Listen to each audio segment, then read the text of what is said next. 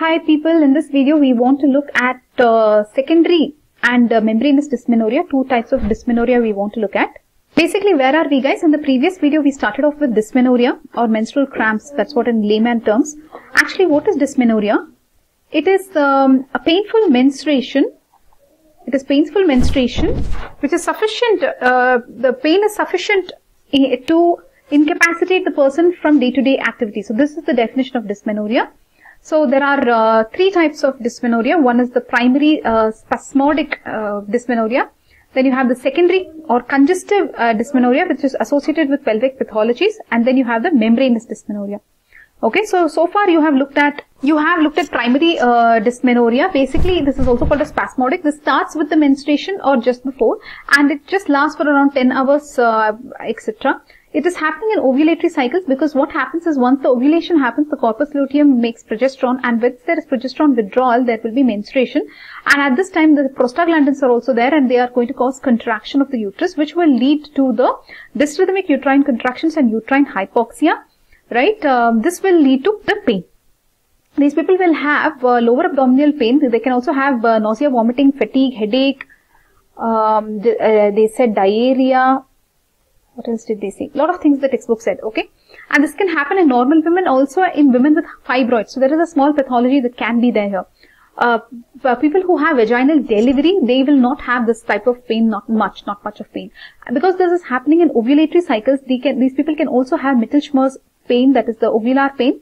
This will be in the hypogastrium or in the right-left iliac fossa, but this will not change sides, they are saying, okay? It will not change sides. And this is... there will be no vomiting associated with this, okay? So in this one, they said that no change of side or something, right?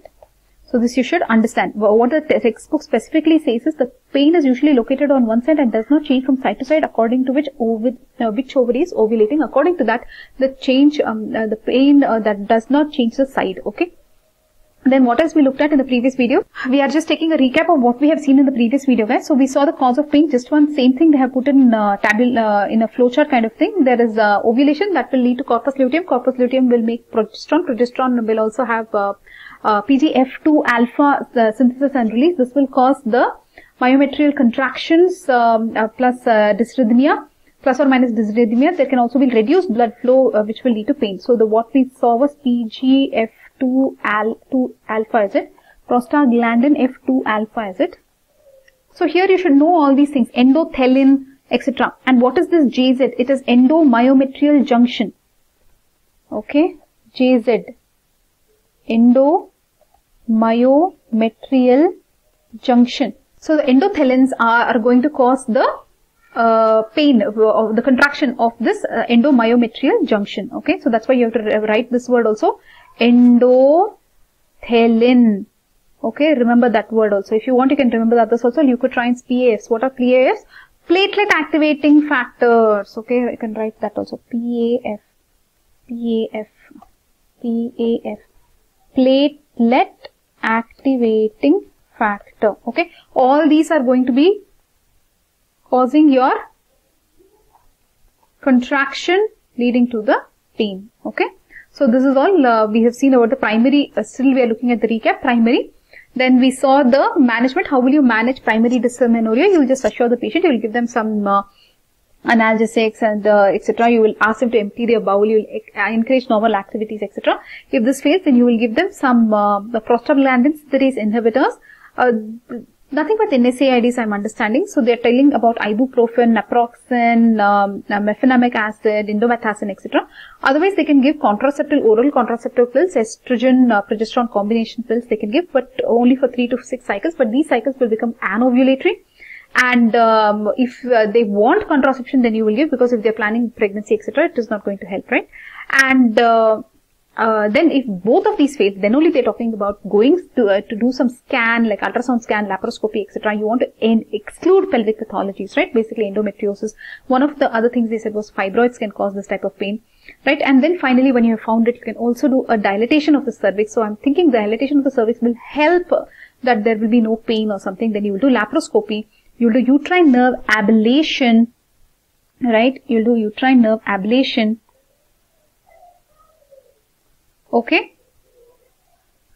what did I say? Uterine nerve ablation, laparoscopic uterine nerve ablation, then presacral neurectomy, LPSN. Okay. Also in the previous video, we looked at this antispasmodic dicyclomin, drotaverin, etc. Then GnRH analogs can be given, but this will stop periods. Okay. So then, after looking at this detailed recap, now we will move to the secondary or congestive dysmenorrhea. This will be due to pelvic pathology. Understand that this will appear 3 to 5 days prior to the period, okay, and it relieves with the start of bleeding. So this is something that is very, very interesting, that once the bleeding starts, these people's pain will stop, right? So this is a pathological condition. It can be due to pelvic pathology. It is called as congestive, right? And congestive is standard word that you use in anything in pathology. They'll give a pathological report. They'll say congestive lung, congestive that, congestive liver, everything. So remember, this is starting when 3 to 5 days prior to the period and release with the start of bleeding. So basically, this is pain is when it is before the menstruation. Remember, 3 to 5 days prior to the menstruation. That's what you should remember. What else you should know here? There is some pathology. So what will happen because of the pathology? What are the pathologies? There can be cervical stenosis, chronic pelvic infection. So PID you can say, is it? Pelvic endometriosis. Pelvic adhesions. Adenomyosis means something outside the uterus is there. No, inside the uterus. Adenomyosis. Uterine fibroid. Actually, fibroid they are putting here also. Endometrial polyp. There is a polyp in the uterus, in the endometrium. IUCD in utero. See, that is why once they insert this IUCD, what will happen? The uterus will try to contract and push it out. That is the intrauterine contraceptive device. That is why you should tell them, or you should know that this is one of the things. Once you put an IUCD, they can have this kind of secondary dysmenorrhea, right? Pelvic congestion. Congestion is standard word. That is why it is called as congestive dysmenorrhea, right? Because of pelvic pathologies. Okay, that is why this happens. What are we talking about?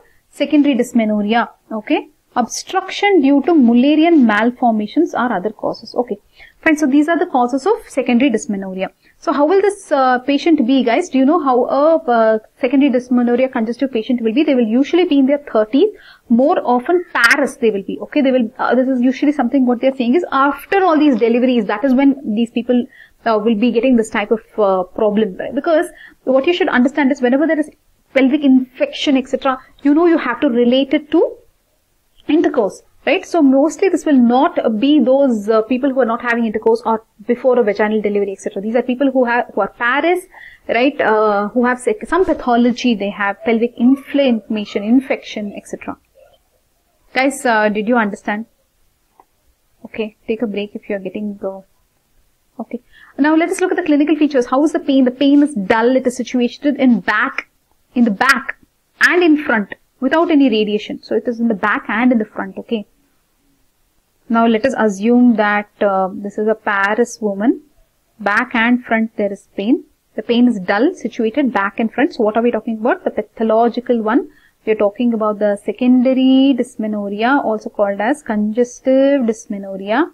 And this will be because of pelvic pathologies. Pelvic pathologies lead to this.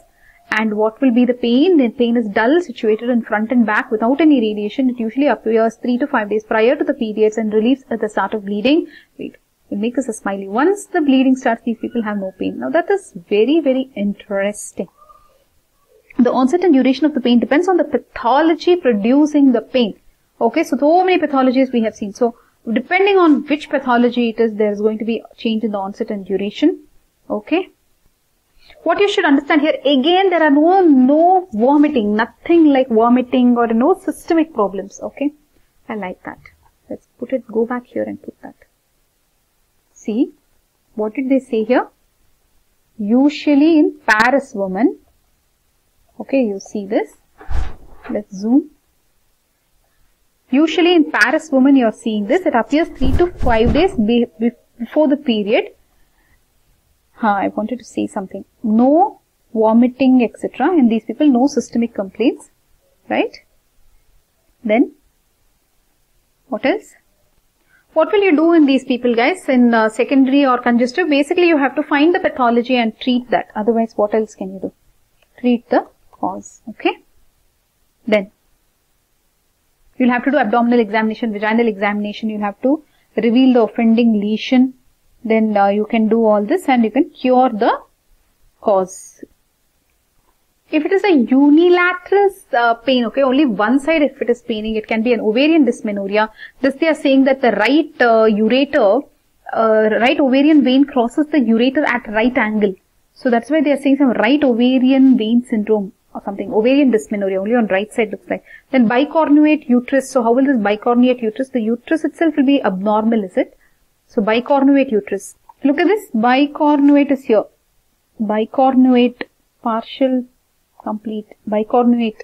So all this will cause unilateral pain, looks like. That's what the textbook says, guys. Then coming to, where are we? Here. Unilateral location of pelvic endometriosis. So pelvic endometriosis itself is on one side, so pain also will be on one side. Okay. Then small fibroid polyp near one cornu.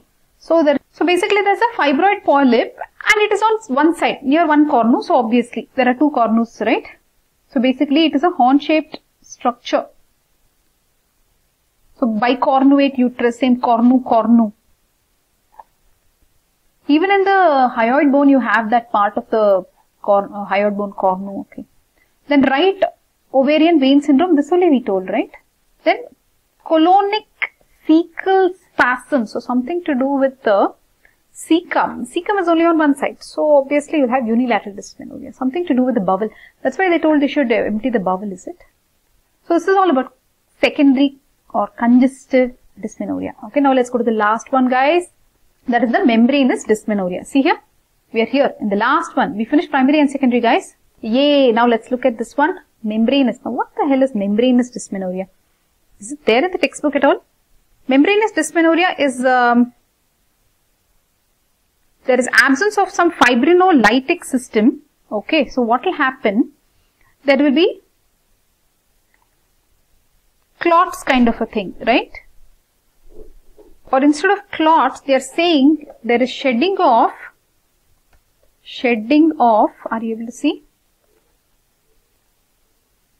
Shedding of casts of endometrial cavity. Why does this happen? Because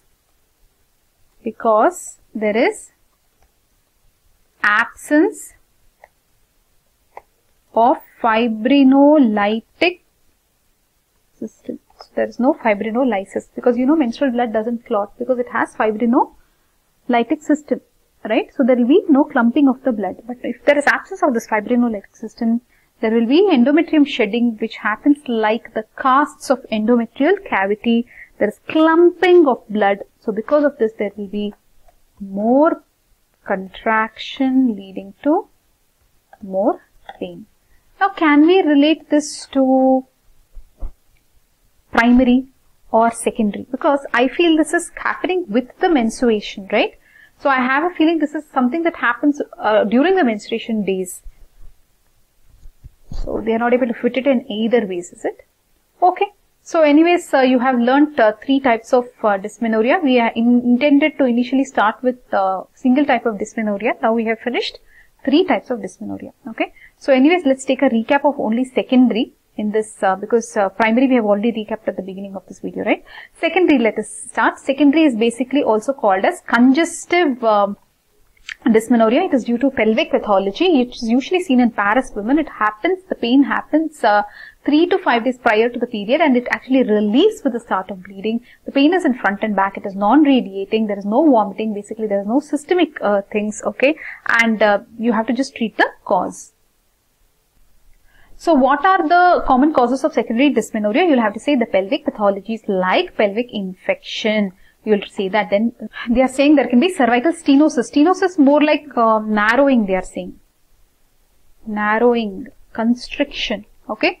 Pelvic endometriosis. See here, there are everything. Adenomyosis, endometriosis, everything is there. Pelvic adhesions, adenomyosis, uterine fibroid. Fibroid is there and here. Then endometrial polyp, especially they told you if there is polyp towards the cornua one side, then you'll have unilateral dysmenorrhea. Then IUCD in utero. So there is a intrauterine contraceptive device which is there inside the uterus which is causing this. Pelvic congestion. That's why it is called congestive dysmenorrhea. Obstruction due to mullerian malformation is some other cause. Okay. Then unilateral, if it is because of bicornuate uterus, ovarian dysmenorrhea, right ovarian vein syndrome, unilateral location of pelvic endometriosis, small fibroid polyp which is near one cornua, or it can be a cecal spasm. Okay. Cecal spasm. So that can be unilateral. So in this video, we have looked at secondary dysmenorrhea. What is the treatment you can give? Pain relief, etc., etc., etc. But basically, you will have to treat the cause. Okay. Bye bye, people. Hope you have understood dysmenorrhea.